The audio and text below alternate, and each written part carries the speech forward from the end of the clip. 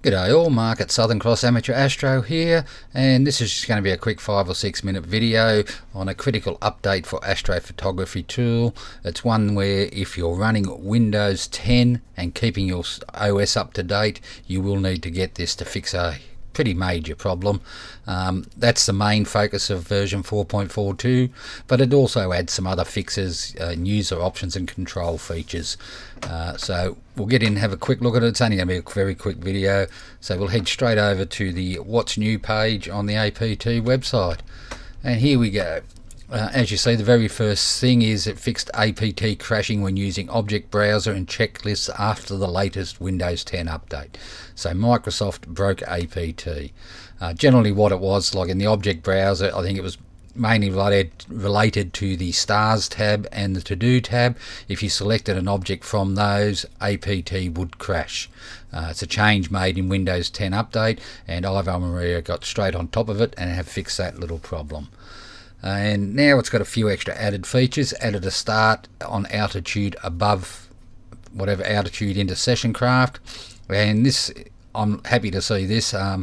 It lets you set a altitude to start imaging on, rather than having to try and find the time that the object can get to a altitude where you can actually image it. I've got trees and everything else around, and some of them don't come up and be imageable until they get to 70 degrees or something, and I can just enter in that because I already know what the position is, rather than trying to hunt down a time. Added a scope focuser, a scope position. This is east or west of the pier in your naming options in your files, and this is mainly for better performance in PixInsight fast integration tool. So if you use that, it can be handy to have the naming option now to add to your files. Another one I like is the control click on the pause button. At the moment you have shift click, which stops the current image, abandons it, and starts it again straight away. What control click will now do for you is it will abandon the current image, then wait for you to click on resume to start the new image.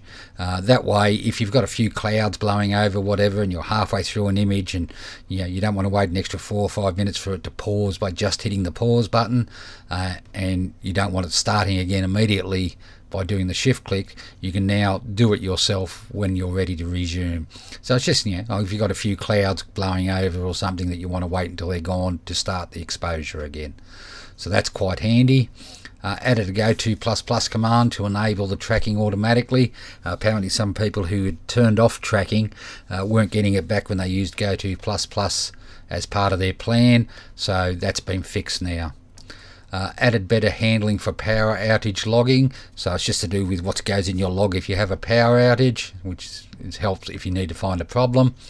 Added applying an auto white balance for SV Bonnie cameras for easier processing. I've already seen someone post on the forums how they think they're happy to see this, so that'll help you if you're using those cameras.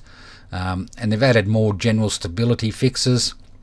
And they've also added in session craft, there was a problem if you're using the go-to++ command and you chose near solving and went out of it. When you go back in, it switched it over back to blind solving. So that's been fixed. Fixed in session craft a problem with not starting the plan on altitude below and restarting the completed plan. I have no idea what this problem is. I haven't had it, so we'll have to wait and see. But if you have had that problem, it's fixed. Fixed in session crafting error messages on the last day of the month in some situations. Well, considering most days of the month I've been having no imaging time due to clouds, I haven't had this problem, but I'm glad it's fixed.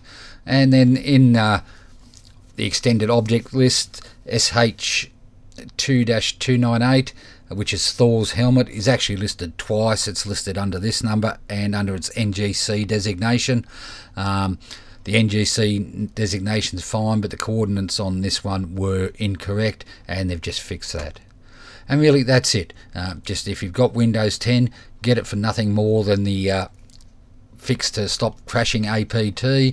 You will need it, but these other extras and fixes will be handy as well anyway.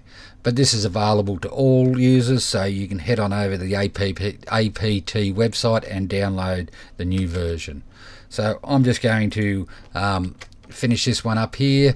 Like I said, just short and sweet, and I will see you all in another video. Wish you all clear skies and take care all.